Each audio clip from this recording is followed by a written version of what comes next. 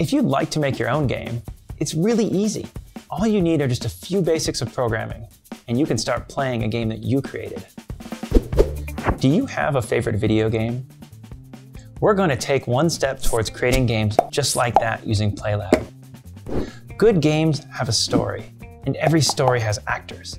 Actors that do things like speak, move, interact with each other, maybe even score points based on the rules of the game.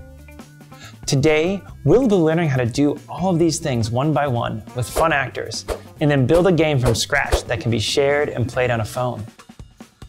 Your screen is split into 3 main parts. On the left is the game space, where your program will run. The instructions for each level are written below.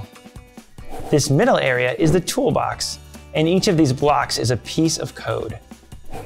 The white space on the right is called the workspace, and this is where we'll build our program.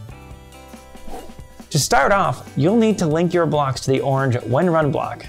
You can link multiple blocks together by dragging them out until you see the yellow line, and then they'll snap together. In this first puzzle, we'll make the actor say something by linking the Say block to the When Run block and typing in your message. Once you have your blocks in place, hit the Run button to see what you programmed. Get started, and by the end, you'll be able to create your own game with all kinds of players that can interact, score points, throw things, and vanish each other.